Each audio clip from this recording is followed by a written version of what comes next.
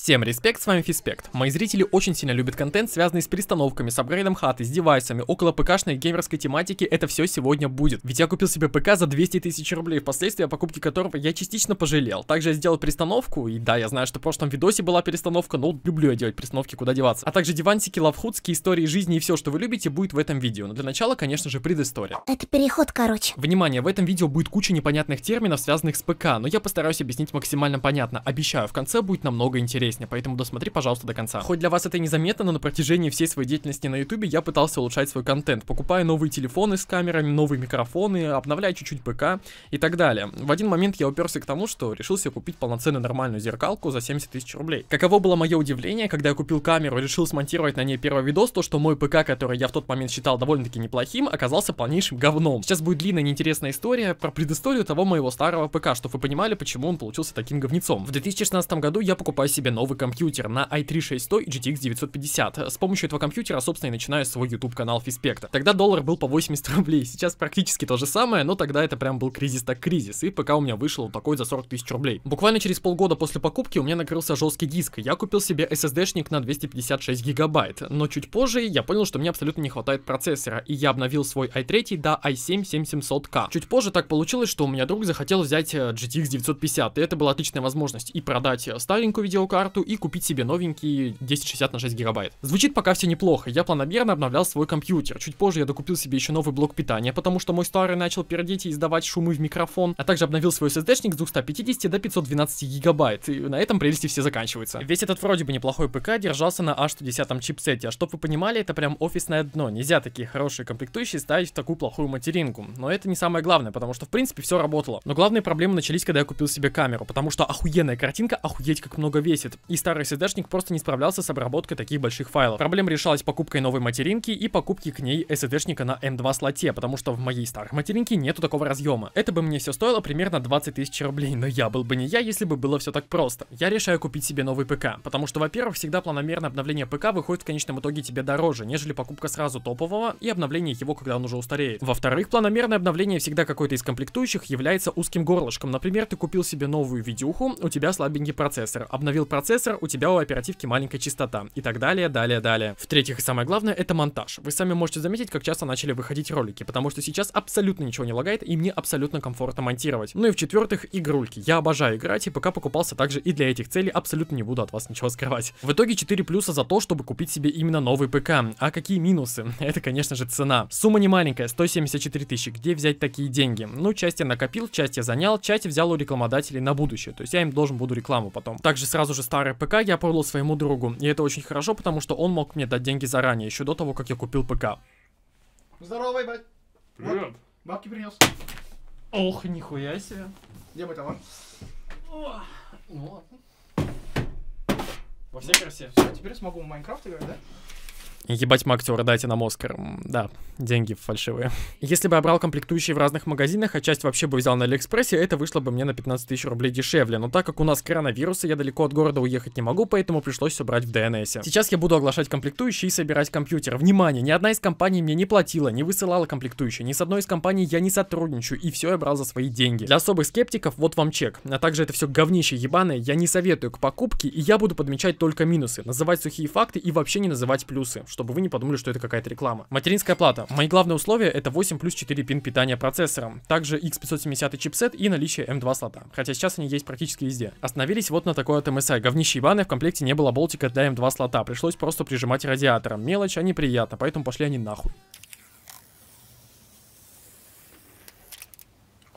На материнку устанавливается процессор Ryzen 9 3900X. Почему именно его, не какой-нибудь аналог от Intel, например, i9 9900K? Потому что банально стоит на 5000 рублей дороже. В монтаже, для чего я, собственно, и собираю ПК, показывает себя хуже. А в играх разница не особо такие значительная, чтобы за это переплачивать такие деньги. Да и в последнее время AMD мне как-то больше симпатизирует, и просто хотелось попробовать именно эту платформу. Да здравствуй, срач в комментариях. Оперативной памяти у меня 32 гигабайта. Две планки по 16, 3200 МГц. Что тут еще сказать? Хз. Может быть, в будущем я докуплю еще идет 2 планки, но зачем мне больше 32 гигабайт, я хз. Процессор охлаждает кулер Big White Dark Rock Pro 4. Ебать, сколько букв R, эта штука стоила 8000 рублей, и она пиздец как неудобно устанавливается. Корпус у меня тоже от этой фирмы, специально брал самый тихий, а этот прям звукопоглощающий. Но у него есть 2 пиздец каких минуса. Из-за ебаной инструкции мы неправильно вставляли блок питания, из-за чего поцарапали корпус. А также вот эти вот магнитики звукоизолирующие у меня просто отклеилась одна штучка, неприятно. Блок питания, также от Big White на 750 Вт. Все. Тут сказать больше нечего.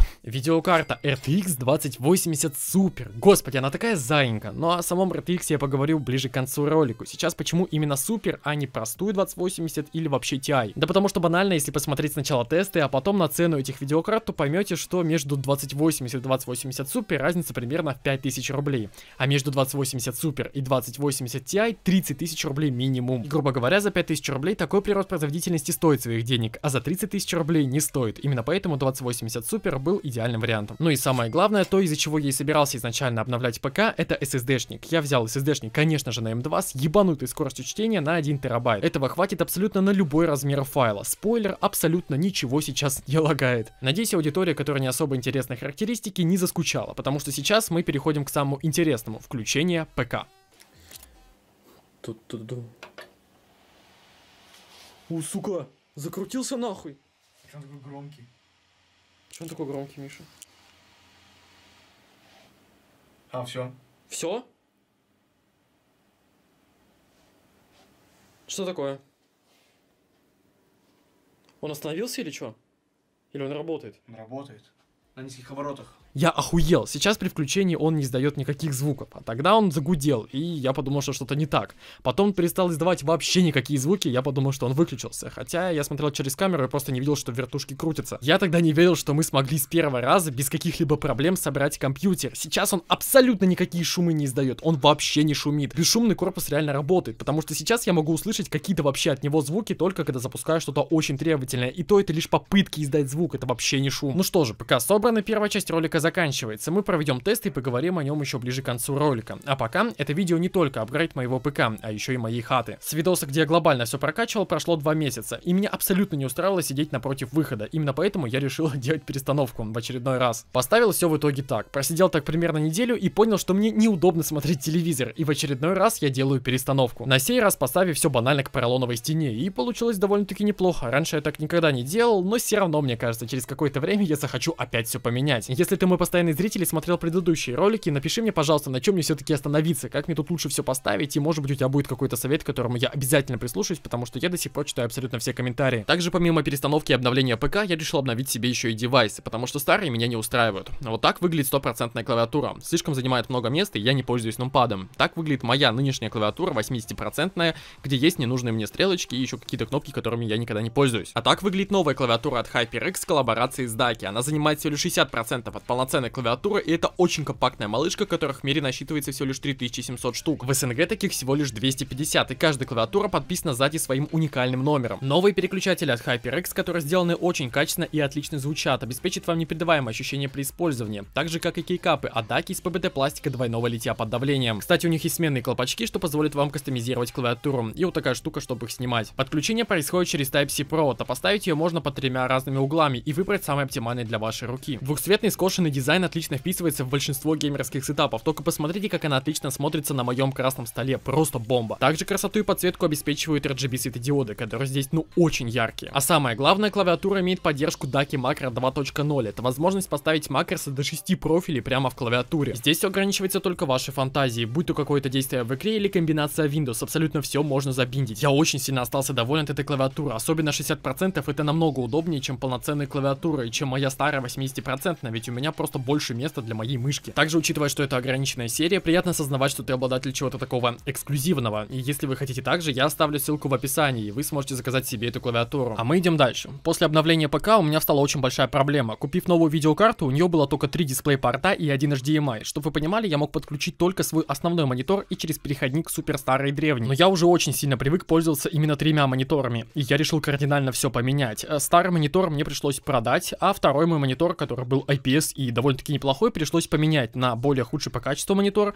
но зато хотя бы рабочий, и при этом я его решил установить вертикально. Раньше я никогда таким не пользовался и даже представить не мог, насколько это может быть удобнее, а именно, если ты пользуешься Дискордом или переписываешься с кем-то ВКонтакте, в Телеграме, только представь, насколько удобно будет вывести именно чат на такой монитор. Помещается намного больше информации, этим намного комфортнее пользоваться, но есть один минус. Всякие приложения, игрульки, сайты выглядят не очень, но это не такая уж и большая проблема, потому что я этот монитор беру именно как третий, а значит, на нем всегда будет находиться именно чат, и ведь второй монитор я также себе решил приобрести новый, и помимо самого монитора, еще и стойку для него. Но стойка необыкновенная, а с возможностью установить второй монитор сверху основного монитора, и это пиздец, это реально что-то новое, и я даже раньше представить не мог, что простое расположение мониторов может так сильно повлиять на ваш комфорт. Раньше из-за того, что 3 монитора стояли на столе, мне постоянно приходилось крутить головой, а сейчас мне достаточно просто поднять глаза вверх и увидеть всю информацию, что мне нужна. Помимо этого, когда ты лежишь на кресле и решил просто так тупо отдохнуть, твои глаза направлены прямо на этот монитор, и это очень удобно. И если вы захотите сделать так же, очень полезная для вас рекомендация. Мониторы должны быть IPS-матрицы, иначе у вас просто поплывут цвета, и, допустим, монитор сверху,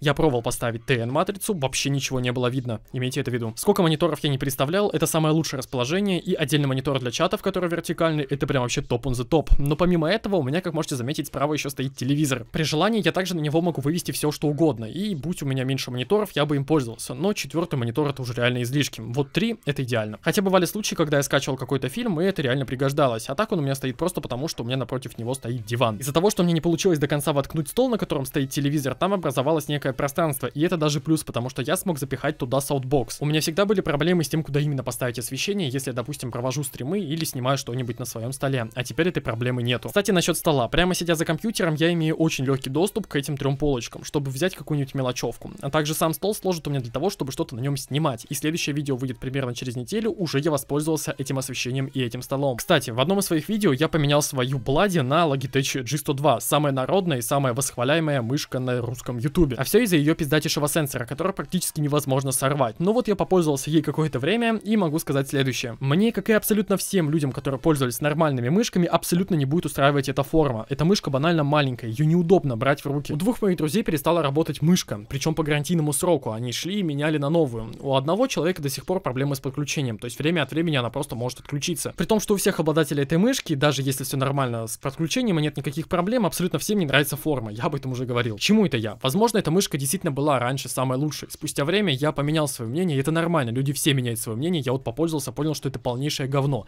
В 2020 году ее брать абсолютно не стоит, потому что есть Мотоспид V70, Deluxe M625 Салика, ну или какой-нибудь Z-Fury или Z-Iron Sight с DNS. Но это если идет речь о бюджетном сегменте. Я же могу себе позволить что-то получше, и я захотел себе мышку получше. Учитывая, что я взял ПК за 175 тысяч, монитора в общей сложности за 10, мне расплачиваться еще очень долго, и я подумал, гулять так гулять. Еще 3 года назад, когда я только начал снимать видосы, с первых денег я купил себе наушники HyperX, и они уже 3 года служат абсолютно годные, только чуть-чуть заморались. Сейчас, спустя время, когда у меня стало больше подписчиков, эта компания выбрала меня как человека, который расскажет о их клавиатуре, и, естественно, они мне ее подарили. Я подумал, раз уж такая тема, у меня уже 2 девайса от этой фирмы, почему бы мне не взять еще и мышку тоже от них? Дабы вы не подумали, что и это тоже реклама, особо нахваливать я ее не буду, и рассказывать тоже. Единственное, скажу, что она явно лучше моей старой G102, иначе бы я просто не взял смысл тогда. Самое главное для меня сейчас то, что форма прям ну супер удобная, и она абсолютно не сравнится никак с моей старой мышкой. Чтобы не получилась ситуация как с G102, я сначала этой мышкой попользуюсь, а потом спустя время расскажу, как она мне нравится или не нравится, потому что пока что это охуенная мышка,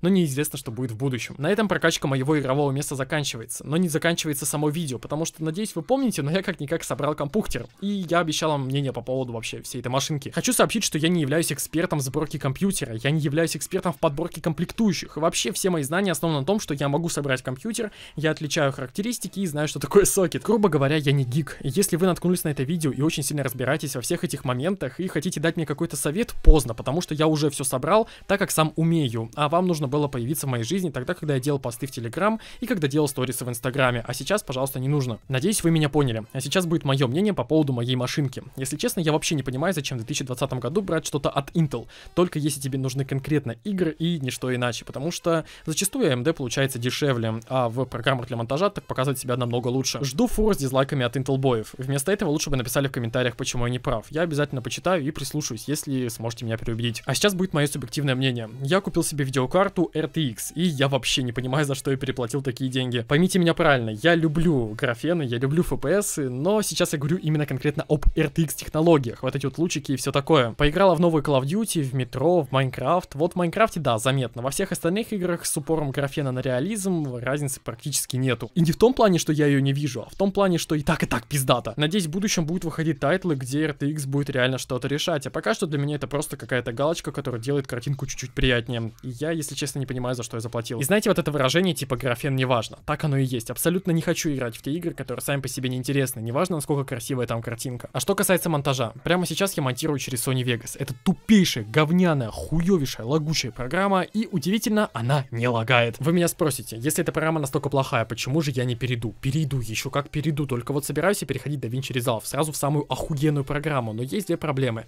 В Sony Vegas у меня остались еще проекты, а DaVinci Resolve платный. Чтобы работать с 4К файлами, придется заплатить денежку. Сейчас в ближайшее время я это сделать точно не смогу. Поэтому буду ебашить, и следующее видео выйдет совсем скоро. Если у вас есть идеи, как можно еще сильнее улучшить мое игровое место, обязательно пишите в комментариях, я абсолютно все прочитаю. Также я надеюсь, вы поставите лайк, потому что я очень сильно старался над этим роликом. Я наконец-то воплотил свою мечту в реальности. Если у вас есть тоже какие-то такие цели, обязательно ставьте их и выполняйте. Это непередаваемое ощущение. А вам большое спасибо за просмотр. Пока.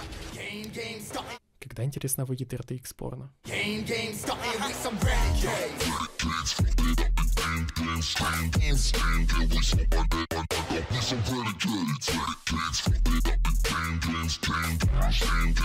Yo, we some motherfucking